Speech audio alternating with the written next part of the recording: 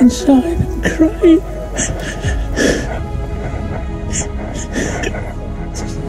It's heartbreaking. There's no other word for these kind of places. Heartbreaking. I hope that when kids see this, my kids as well,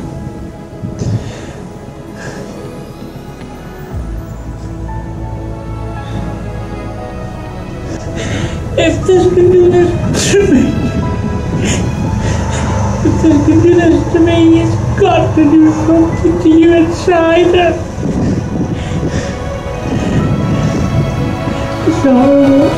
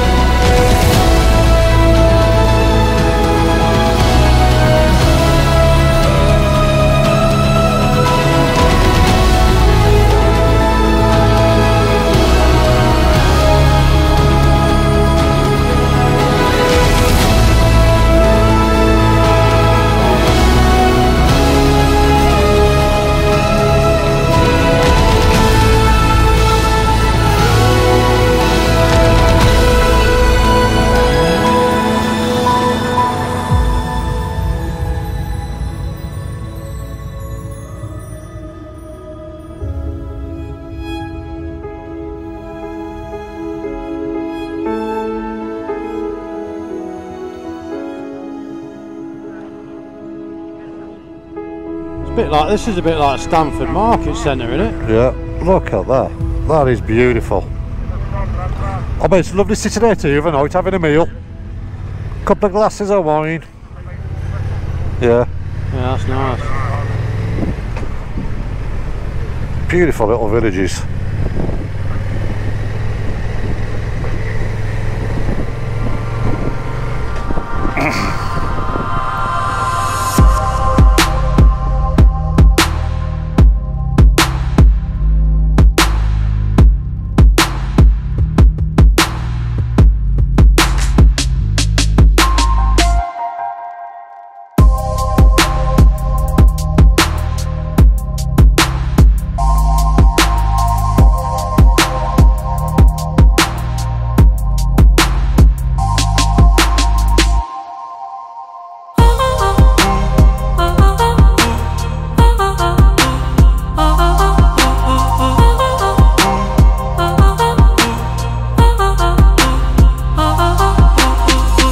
I knew we should have got the £600 sat nav. Yeah, buddy. Oh, that's nice.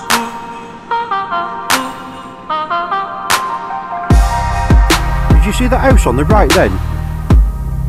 Had bras hanging all the way across it. Does that symbolise it's a knocking shop?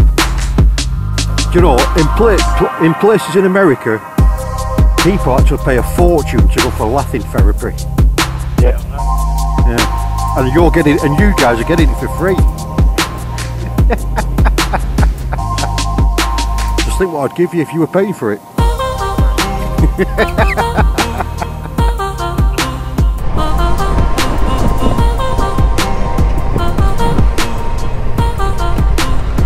So Bear, if you look over your right shoulder now, where them road signs are, that field was where he crashed. Where the what are? Where the windmills are? Yeah, just further back, bit further back, where there's that tree on its own. That's where the plane went down. Right, yeah. Just basically, it was just in the middle of those fields over there. Yeah. But they have no idea why the plane come down. Right. They've got there's no recorded evidence. There's no evidence of it being shot down, and there's no evidence of them calling in an emergency. Right. I say we're not too far from the sea now, boys. Yeah, we're up by Dieppe. The sea is just over to your right hand side, Dieppe.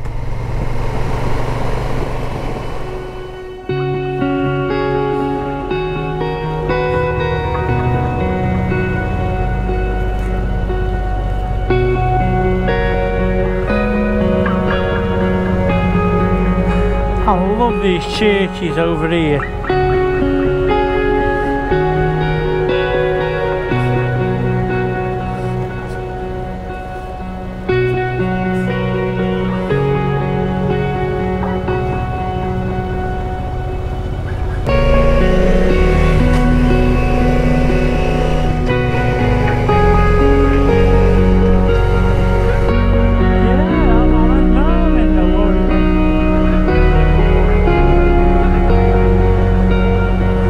If you keep looking, boys, you might be able to see the sea in a bit. You'll be able to see the sea. We're actually on the coastline now. Over to Dieppe. How did you manage to find the crash site then? Well, I found that document where it listed all of the aeroplane numbers. Yeah. And then you can track from that where the aeroplanes were found, recovered. Right. And it actually gives you the geolocations of where they are. Was it like that what is it, 3 words app? You give you the exact location type thing. You just type the location into Google and it'll show you on the spot. Right. All it just showed you was it was that field. It didn't say where in that field. Oh right, yeah. It wasn't that accurate. The Germans used to make sure they buried the dead, so they could claim the victory and report how many soldiers they've killed. Right, yeah. It was kind of, I suppose, a bit of both, wasn't it? It was a bit of respect that a soldier would bury a dead soldier, but also it was a victory claim. Yeah, there was a reason for doing it. Yeah. So far we've done about just over 100 miles. What we've done, yesterday we headed south, we've now headed north, west, over to Dieppe. We're going to see Bear's grave, his family grave, and then from there we've got about another 120 miles to head south to the hotel. So we're just approaching the cemetery for Bear's relative.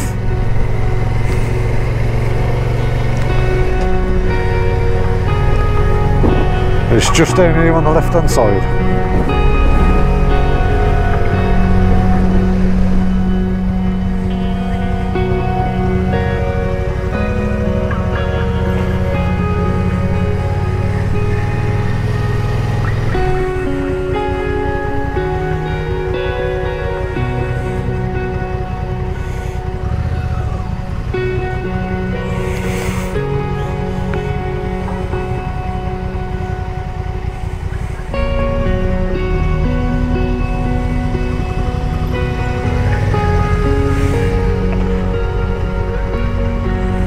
I don't know, I just had this thought that it was going to be a bigger place than this. Well, they ain't very big, these little cemeteries, and there's just hundreds and hundreds of them. So when you think of something like Normandy, where they have a massive one there, this is.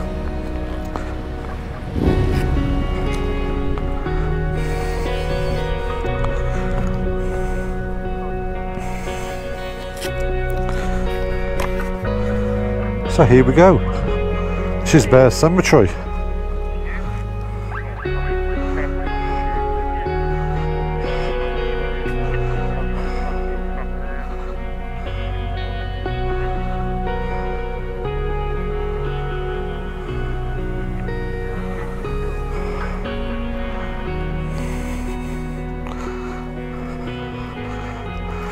Canadian War Cemetery.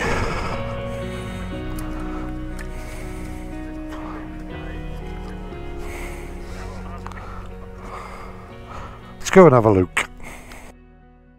So we've made it to Bear's family grave, just south of Dieppe. So this is the war cemetery. We know his grave is H13.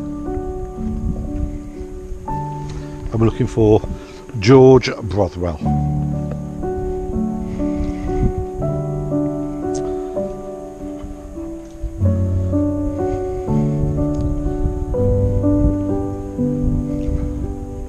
A lot of Canadian soldiers here.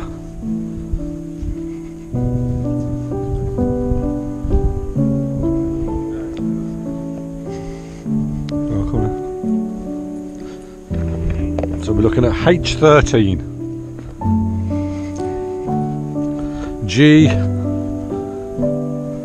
H. 1, 2, 3, 4, 5, 6, 7, 8, 9, 10, 11, 12, 13. So is it from? No. So is it 13 from that end?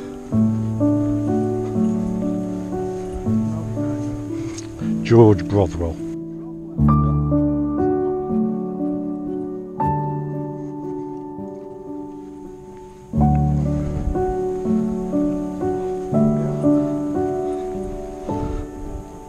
There we go. Yep. So there he is. That's Bear's relative there. George Brothwell.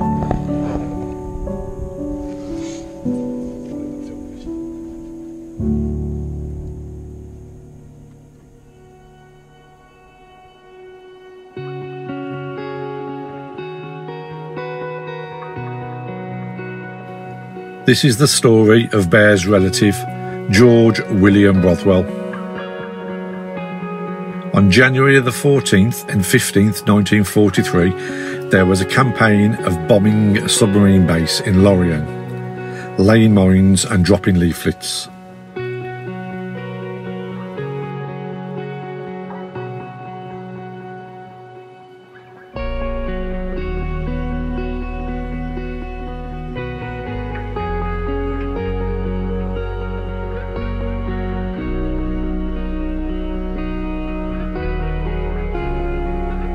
George's mission was a part of dropping the leaflets.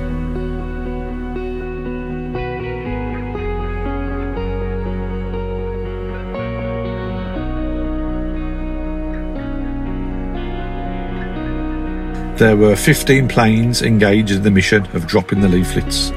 One of the planes had to turn back due to a technical fault, and George's plane, the Wellington Mark III, serial number DF614, did not return from the mission.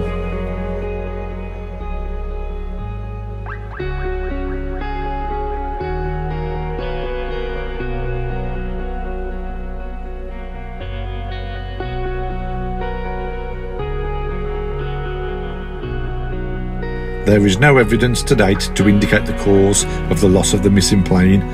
There is no signs of enemy engagement, no signs of an SOS distress call.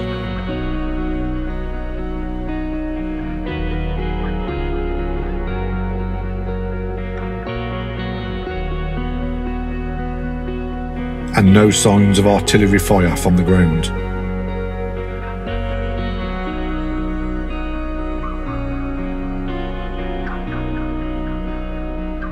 George was a member of the 29th OTU, the Operational Training Unit, and their plane took off from an RAF base in Woolfox Lodge. This is the police report, which came in on January the 16th, 1943. The report was by Captain Lacou, who was the commander of the gendarmerie. On the night of January the 15th, 1943 at 1:30 AM, an English bomber fell on the territory of the commune of Saint-Remy-Bosquecourt on the edge of CGC number 78. The device exploded and the debris scattered over a radius of 500 metres. 3 airmen who occupied the aircraft are completely torn to pieces. A dozen unexploded bombs lie on the ground within a radius of 100 metres from the point where the aircraft fell. Bundles of leaflets are near the drop point. The guard of the apparatus is insured by the German troops. The unit's mission was a night mission which was dropping leaflets over Nantes area of France. The aircraft did not return and was initially reported as missing. It was later confirmed that the plane crashed on January the 15th, 1943. Here we have D Flight Number 2 Squadron 3, the ITW Initial Training Wing from October 1941. Sergeant George Broadwell, he's on the bottom row, 5th from the right. This is the letter that was sent from the Air Ministry to the family, and it reads, I am directed to inform you that the confirmation of death of your brother, Sergeant G.W. Broadwell, has now been received from an official German source. Particulars regarding his place of burial have not been furnished, but you will be notified should they come to hand at a later date. Action has accordingly been taken to presume, for official purposes, that your brother lost his life on the 15th of January, 1943. I am to express the sympathy of the department with you in your great loss. I am, sir, your obedient servant. This is the cross that was laid when George was buried, and you will notice it states the 20th OTU, where in fact he was in the 29th Squadron of the OTU. That was later rectified on his war stone. The day after the crash, a Mr. Gilbert Letellier had been at the spot, and he had the excellent idea to recover the compass and other items from the wreckage. George was the navigator on the Wellington Mark III, and this is actually the compass what was recovered. It's still got his settings on, which would have been the course they were on that night. There was quite a few other items recovered from the wreckage, different parts of metal from the different parts of the plane. There were also buttons found from their uniforms, and also we have the documents recording the death of George. We later found out that George is remembered on the cenotaph at Rotherham, so Piggy and Bear went out there to find his name on the plaque.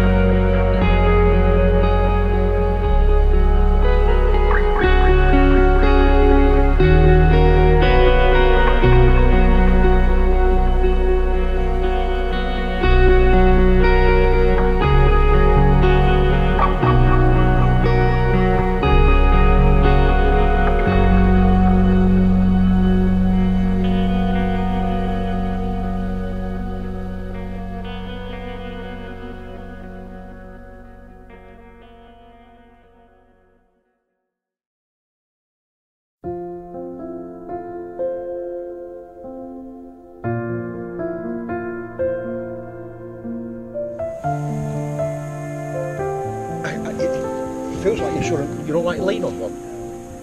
Do you know what I mean?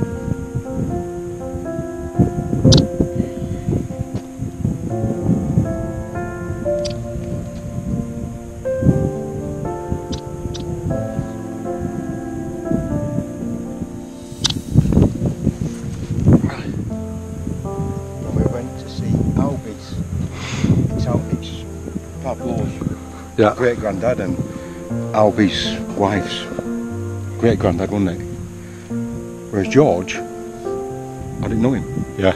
I just know of him, and I only know of him because of, well, what, cousin Keith and his daughter told us. And like I said, we're just in the crash site, what, 30 miles away, and here we are. And just to think, you think how far that is. We've come from the crash site to here, and they brought them by horse and cart. Yeah, but you look around here and there's so many that just say a soldier. Yeah, and so unnamed. Yeah. Where is he, mate? Is this second one? Yeah.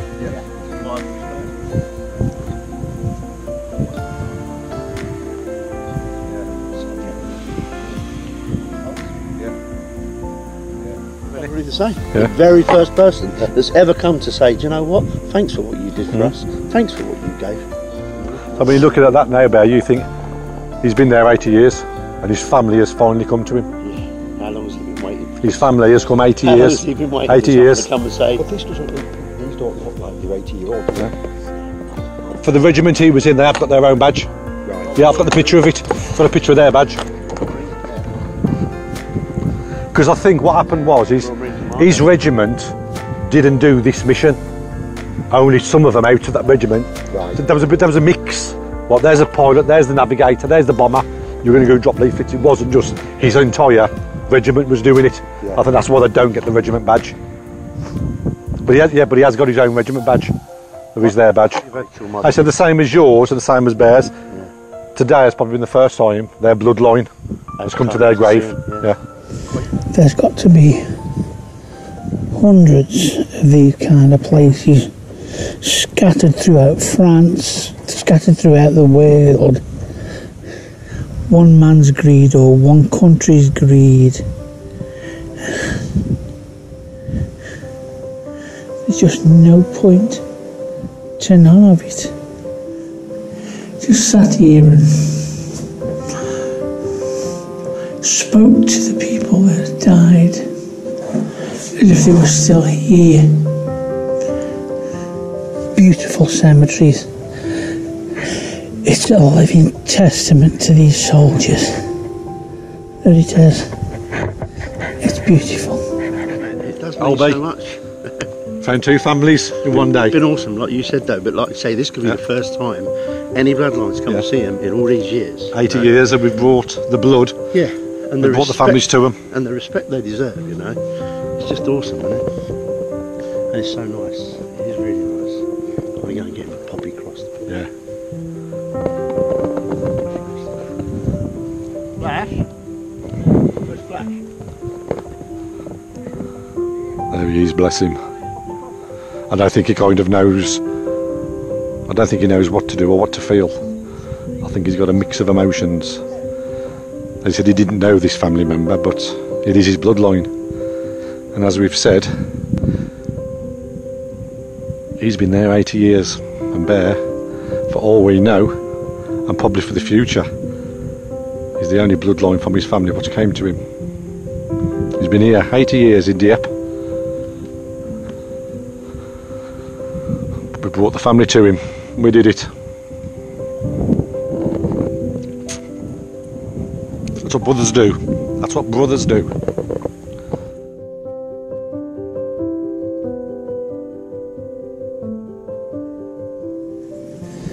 Sleep tight, boys. Sleep tight.